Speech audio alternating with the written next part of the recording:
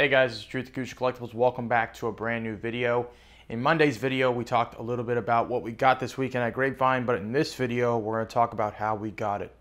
Let's get this video started.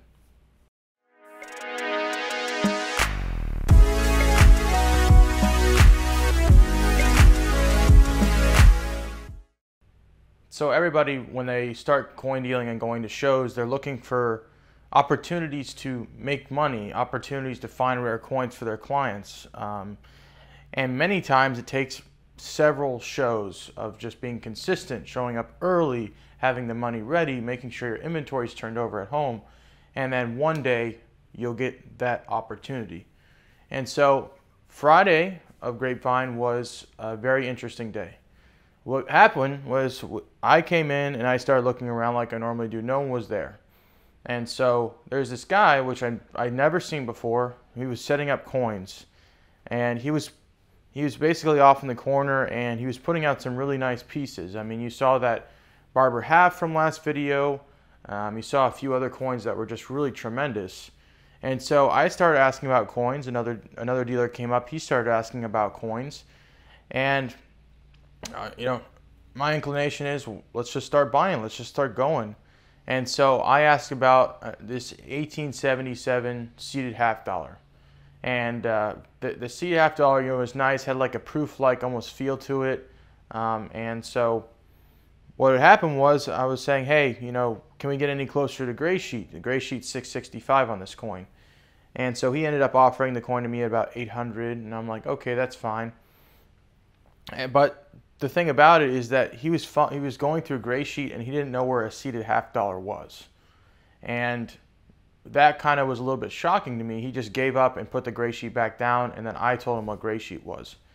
And then the dealer that next to me was looking at a coin, and he was like, hey, how much do you want for this? He was kind of, asking him. And once again, he picked up the gray sheet, had no idea what he was looking at, where he was going with it. And then another dealer came up. He started looking at coins, and then we were like, hey bro, like, where do you get these coins? We were like worried. Did you steal these coins? Why are you set up here? A lot of questions to be asked.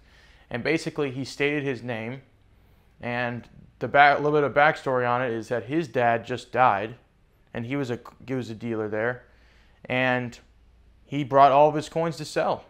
And I guess the estate was finished up, and they came to an agreement amongst the family that they wanted to sell these coins. And so what had happened was basically this guy was just setting up all these coins, and he didn't know what gray sheet was. Like, for most of the coins, he didn't know how to price the coins. It was just a giant cash grab. And so after a while, many dealers started to come in. It was chaotic. He started, instead of putting the coins out, he was handing out boxes. And so it was very interesting because I would get a box. There was a dealer next to me that had boxes, and there was a dealer next to me on this side that had boxes. I would hand my boxes to this dealer, and that dealer would hand a box to the dealer over here, right? And so after the first few coins, you could get stuff for gray sheet, or you can get a little bit above gray sheet because they were that rare and that tough to get. And then dealers started to say to themselves, this kid has no idea what he's doing. This kid doesn't know how to price coins. This kid, and so basically, I saw many dealers go, I could price these coins for whatever I want to price them for. I could get them 30% off, 30 below sheet. I can get them 20% off sheet. And we're not talking about coins that sell for sheet. We're talking about coins that sell for 30% over sheet. We're talking about coins that only have come up for auction once or twice in the past 5 years. Those type of coins. And so I started handing boxes to this dealer, and then that guy came around to grab the next box, right? And he said, no, I'm buying all these coins. So for me, what I would do, and because I kind of want to sleep at night and be a decent person, is I would just look up gray sheet, and then I would look up auction comps. If auction comps are 10% over gray sheet or what I wanted to pay, I would basically make 10 to 15% on a rare coin.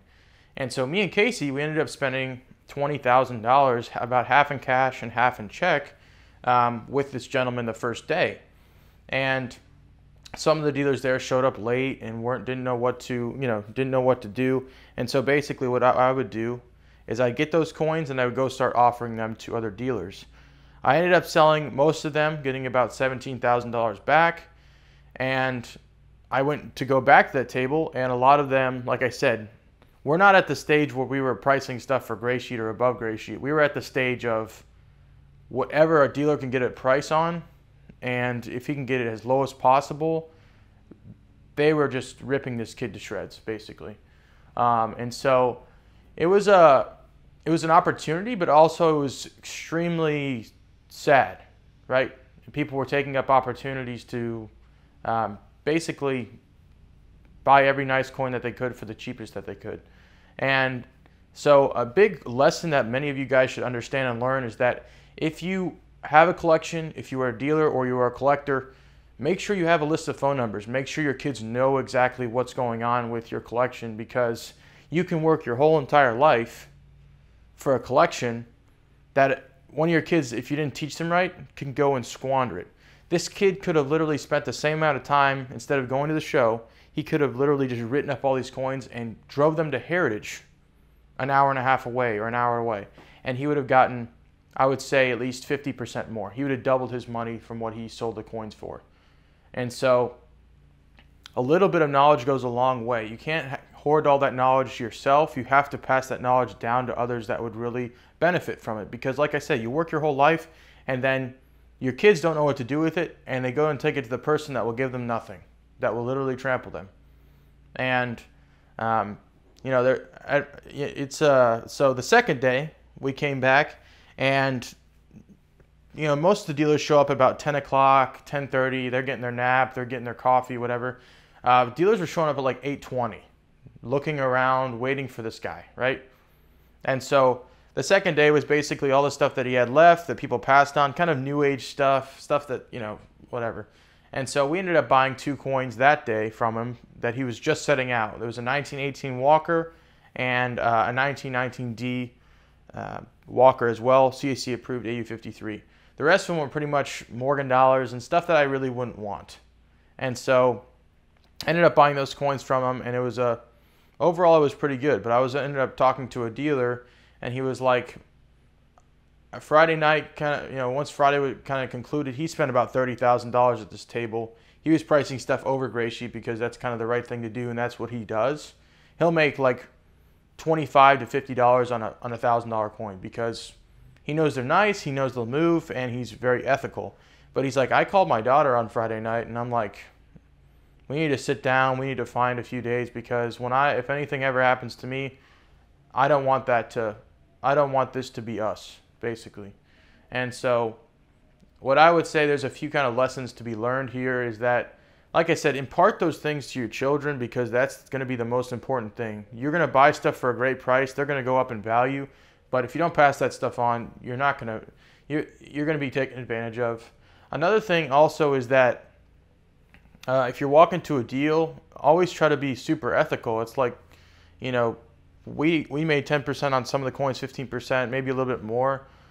But at the end of the day, you're going to be able to sleep at night. And also, someone that took advantage of this guy is going to try to be taking advantage of every single other person when they run into them at these shows. And one of these days, they're going to be in trouble. One of these days, they're going to be looked down upon and say, this person takes advantage of people, they hurt people, they don't care. Everything boils down to a dollar. It doesn't boil down to relationships. It doesn't boil down to community. It doesn't boil down to the hobby. It boils down to a dollar. That's all what motivates some people. And if you find those people, sometimes it's good to keep your distance, because one day, you're going to see them take advantage of this guy at the show. You're going to see them take advantage of other people. And then one day they're going to want to take advantage of you. And you're not going to want those people in your life, because they're running into things that are so unethical that it almost can drag you into it. And so a very shocking weekend. I mean, the opportunity was great. We made some good money. It's going to be our best month ever because of the things that we were able to acquire and sell. But there's a lot of things that also just scare the living daylights out of me and a lot of the dealers. And so have this video as a food for thought on how to be ethical, and also what you should tell your children. But thank you guys for watching today's video. If you guys did enjoy today's video, please leave a like. Comment your thoughts on this whole situation. What would you do? Subscribe if you're new. We've got new videos coming out every single week. The Freedom Coin Show podcast is also coming out this Friday at 3 o'clock. We're also going to be including 2 more coin stories for this weekend. On Friday, we're going to be talking about something that was stolen and one of our greatest coin sales ever on one coin. We made a lot of money on it because it was so beautiful. So stay tuned for that, and we will see you guys in the next video.